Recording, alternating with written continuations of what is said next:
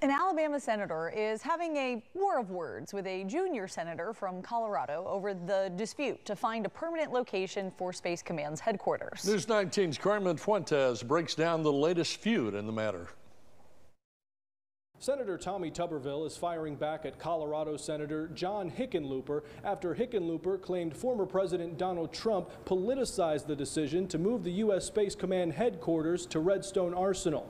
The junior senator from Colorado made these claims in response to an NBC report Monday that said President Biden may prevent the U.S. Space Command headquarters move to Alabama over the state's abortion policies. Hickenlooper sent out a series of tweets Wednesday referring to the NBC report saying, quote, "This focuses on the extreme abortion laws in Alabama and Senator Tuberville's decision to bar military promotions, a hold that directly affects military readiness." He also questioned the validity of the review process, saying, quote, "The process that led to the initial decision to move Space Command to Alabama was minimally credible and left out key considerations." Senator Tuberville responded to Hickenlooper's tweets, saying, in part, "The facts are clear, and the facts are on Alabama's side." In a statement made Wednesday regarding Senator Tuberville's decision to block military promotions, Tuberville said, "If I thought this had anything to do with it, obviously we wouldn't be going down this road.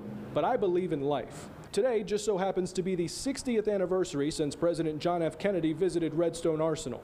During a recorded video commemorating the anniversary, Senator Tuberville implored President Biden to visit the Rocket City, saying, quote, "And so today I want to challenge President Joe Biden.